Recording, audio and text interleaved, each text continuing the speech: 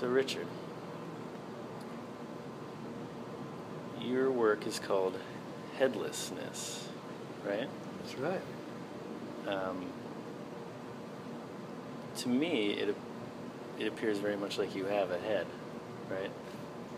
So what does headlessness mean? What does that mean? Well, I have one for you, but I don't for me. And I'm just being aware of my own point of view and taking it seriously. So when I look at you, I have your face and not Richard. Okay. So what about looking in a mirror? And when you see a reflection in the mirror, there's some identification with that face belonging to you, yeah? Yes, the mirror shows me what I look like at that range, at 18 inches or something. And what I look like depends on where I'm looked at from. So from there you see my face. If you came up to me, you'd see a patch of skin, and then you'd find, with the right instruments, cells. And so we have layers, and my mirror shows me what I look like at that layer. Or if I had a bigger mirror and put it further away, I'd see my whole body. Right, and then zooming out, I'd see the country and the planet and the star. right. So this is verifiable if you have the instruments, that you have layers. And you identify with these layers. So I identify with my face in the mirror. And I identify with my whole body, or identify with my country, or my planet, say, or my hand. And the Headless Way is the heart of the Headless Way, I suppose, is asking the question, who am I?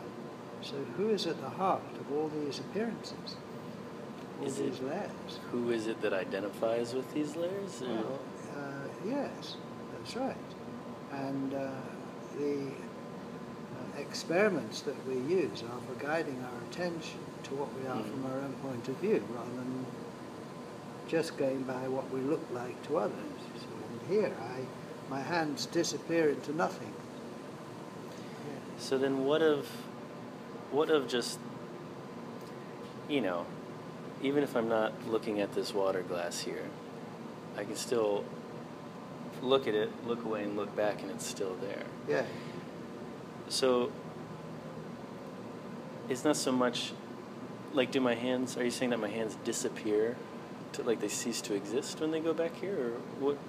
Well, it might be easiest to explain it developmentally. When you're in the first stage of the baby, the hands disappear. Right. And the glass isn't there when you look away. Right. And the toy is gone. Right. And tomorrow doesn't exist. Right. And growing up is learning to see yourself from outside and imagine what's behind you and what's there when you can't see it, and take that seriously. It's very useful. Well, absolutely. It's absolutely crucial. Yes. So I absolutely accept that there's something behind me and that tomorrow's going to exist. But now I distinguish between that kind of knowledge and my direct experience. Because when we're a baby, we're headless and we don't know about what's behind us. And when we're an adult, we've learned to think about what's behind us, but we then suppress our headlessness. You see, our true nature, which we sort of need to do in a way. But then when you become aware again of your headless openness, your true self, you don't then deny the kind of level on which the glass is still there when you can't look at it. Right. You have both. See? So it's a both and. Yeah. It's not exclusive. No, not right? at all. You don't have to sacrifice the effective ways that we operate in the world for headlessness. No, of course not. No. That's good. Enjoy both. Yeah, it's quite good. That's it? good. Yeah. What did you say? Thank goodness. At the talk today, you said you can have your cake and eat it too. Yeah, that's it. That's probably a relief for some. Oh, huge. I think, I've seen, researching different spiritual paths, there can be a quality of denial. Yes. Denying this experience or denying myself. Yes. Yeah, I think that's a sort of central question or even problem in the spiritual life is, what to do with the individual self when you've discovered the true self. Yeah. So what do we do? Well, you place it, you see. My face is there in the mirror, Yeah. and somewhere out there between you and me, and but here I'm empty. So now I don't have to get rid of Richard. I enjoy the presence of Richard wherever he is, Right. you see. But I'm aware that Richard is a kind of disguise I'm putting on as who I really am, Mm-hmm. you see. Maybe we could fashion one of the headless experiments, because people are going to be watching this video, you know, so Yes. the people watching the video are seeing a certain perspective of us. Yes, that's right. Well, no, that's very good. The viewer will be looking from there, I suppose, and they can see our two heads. Right. One head, Yes. two heads. But for me, it's head to no head, and the same the other way around. Because for I you. see your head, but You don't see yours. no, there's just phenomena arising. That's right. Yes. So now the viewer can notice that there's two heads here, but they don't see their own head there. You see. And our two faces are appearing in the open space that you're looking at us. So welcome. So there's a no head over here. Yes. There's a no head over here. Yes. But, okay, so that's an interesting question, right? Is it one no head, two no head, three no head, or is it just... Well, You see what I mean? I do. Mhm. I mean, on present experience, how many no heads do you actually experience?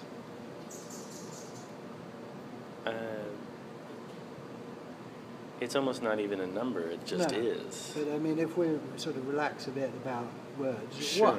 one, Say, yeah. All right. So isn't that weird? Because you experience one, and I experience one, and you experience one. Yeah.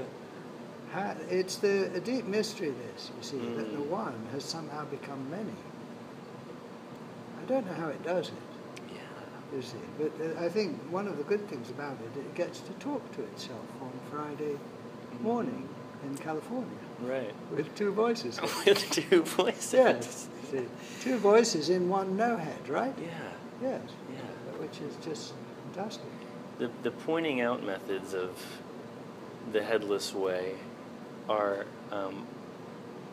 in my experience, they're almost childishly direct. Almost. Yeah. Okay, they are. Yeah. Yeah. And it's almost topsy-turvy. In a way, for me, it's extremely direct common sense, but it goes against like the logic that's been ingrained in me. Yes, of course, you see. As you're growing up, you start headless as the baby without words, without Right. logic, you see. Right. And you only know your own view. So you're the one, but you don't know you're the one, you don't know about others. You don't know you're the one. No. Right. And growing up is not learning that you're the one, it's learning that you're Richard or Ben or whoever it is, right? And in other words, it's learning to see yourself from outside. And that's the social view. Mm-hmm. And you learn to, you find out which one you are, Mm-hmm. and then you learn to take responsibility more or less for being that one. And, you know, this is Richard speaking, and this is Richard moving his hands, you Mhm. see.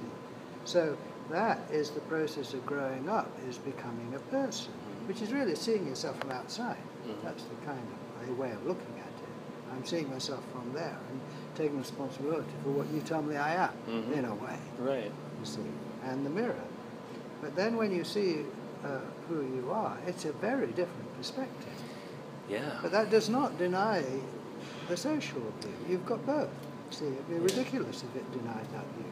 But now you're taking seriously your own view, which, as you say, is very, very different from the social view. Absolutely. And Yeah.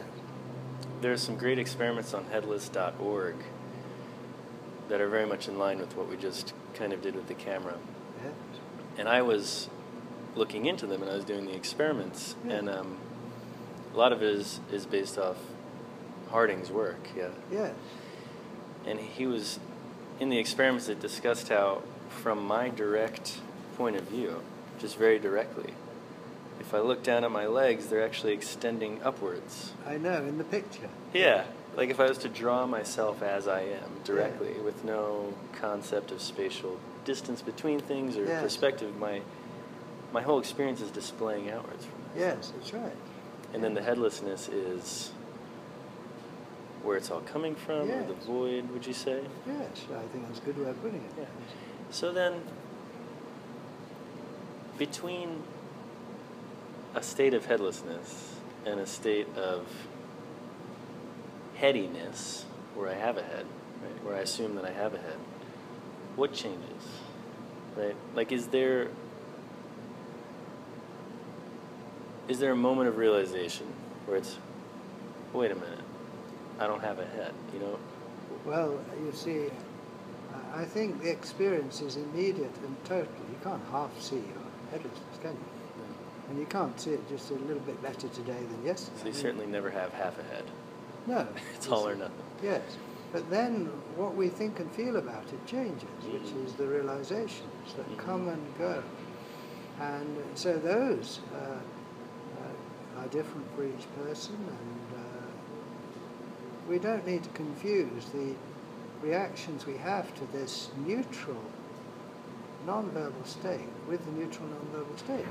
On the one hand is this openness that is non-verbal. You can't do it wrong. It's what you are. It's what you've always been. And on the other hand is your present reflection and reaction to it, like, you know, like wow, or so what? Right. But either is a valid reaction Right. to the experience, which is always available. Look, you see, if you point at your face, the viewer can try it. See, well, you're not. You're pointing at no face. Well, I am, anyway. Right. And that is not dependent on how happy you're feeling, your mood, or whether you've meditated before. I mean, you can't see your face. No matter what you do. No, that's right. Yes. So whether or not you do anything with it, in other words, whether or not you go on being aware of it and kind of get into the habit of consciously being headless, you see, that is where it's going to make a difference to your life if you do that. So that's what I wanted to kind of get into, like the difference in one's life. This is more or less a spiritual practice, if we had to categorize it, yeah. And, you know, a lot of spiritual practices are focused on dealing with suffering, you know, because sometimes it's very uncomfortable to have a head. Sometimes it's very uncomfortable to be a distinct sense of self. You know, there's these self-consciousnesses. There are these little moments of existential suffering that are constantly happening. So with headlessness, does that address suffering, or what is its stance on, you know, human suffering? Well, I think the one thing is just as I see it's face to no face, and sound to silence, if you like, so it's suffering to no suffering. And so it places the suffering. And it doesn't make the suffering go away necessarily, but it locates it. And you've got to try it out. I mean, just as I'm space for my hand, I'm space for the sensations of my hand, I'm space for the pain in my hand, or I'm space for something that's a problem coming up in the space. Right. So then one looks to see whether or not this ongoing awareness of being space for what's happening makes a difference. Right. Well, it does. Right. You see, because there's a place right where you are that is not affected by the suffering.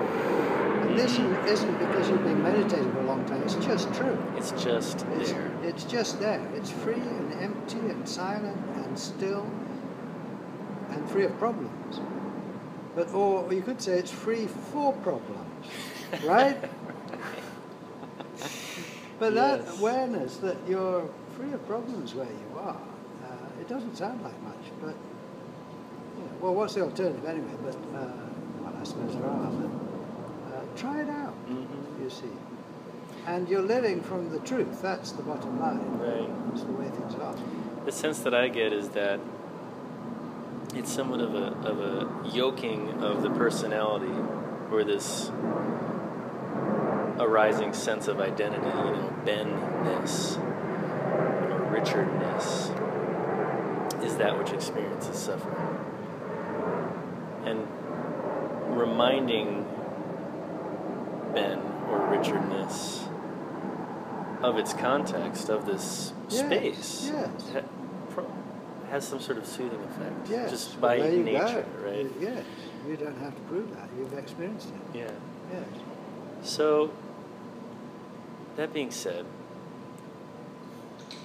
when presenting headlessness to audiences or individuals, do people get hung up on it? Like, is there a point where people get stuck, where they don't allow themselves to experience it directly? Or they experience being headless? Yeah. Well, I think everyone reacts differently, inevitably. And you either say yes, no, or maybe to it, I think. You know, and no today might be yes tomorrow. And yes today might be no tomorrow. Right. You can never quite tell. Mm-hmm. So who knows why someone resists this? I suppose there's lots of ways of thinking about it. And I find it difficult to predict who will say, yes, that's true, and I can see that's valuable, and who will not. Mm-hmm. You can often tell just after a few minutes, you know, someone is just not interested, and someone else is just wide open and enjoying it. Yeah. You know, so you see, I think that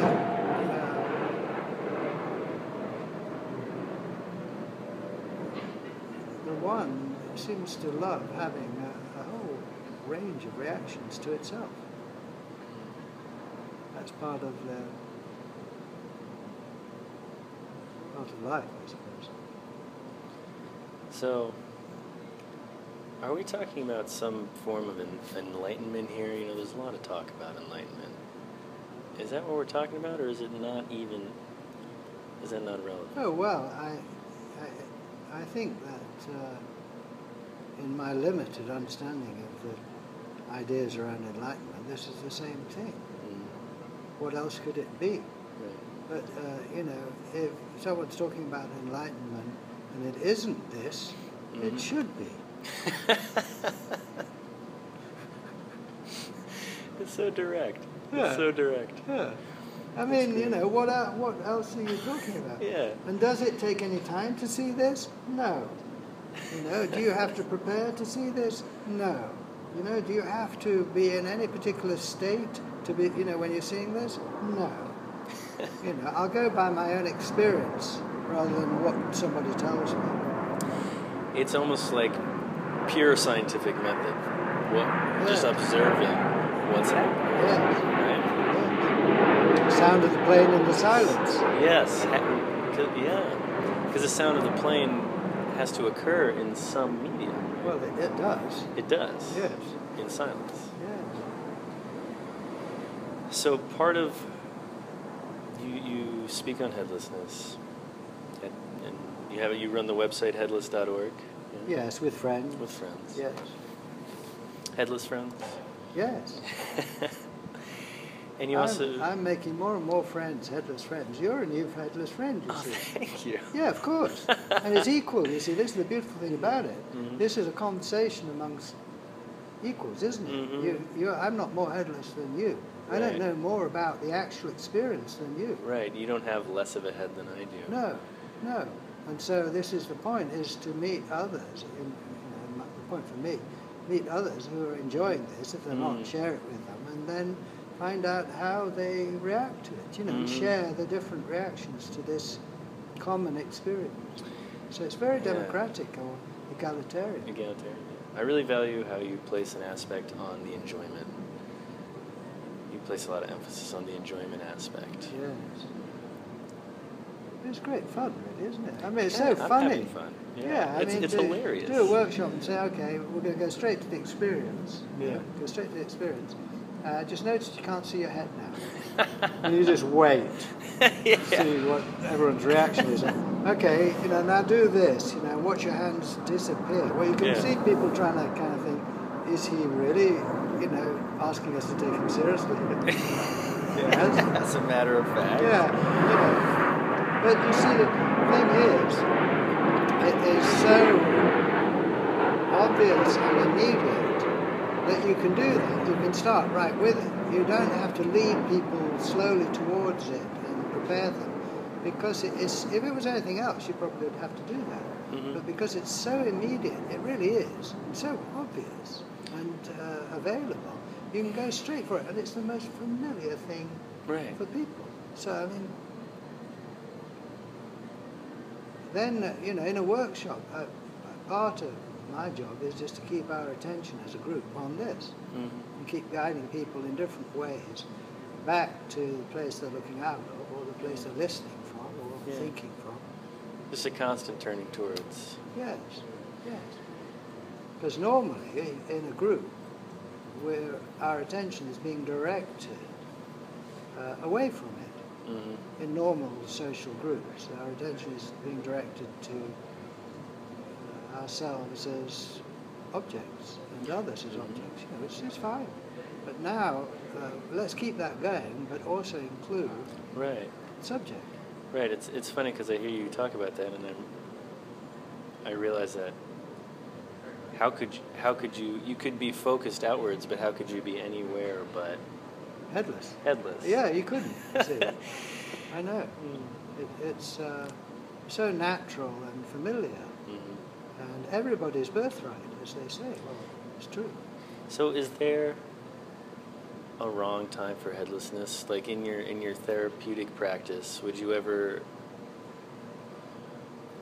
think to yourself, you know what, maybe this practice isn't healthy for this person's conception of self right now. Maybe we need to work on some details. I only introduce headlessness if someone asks for it.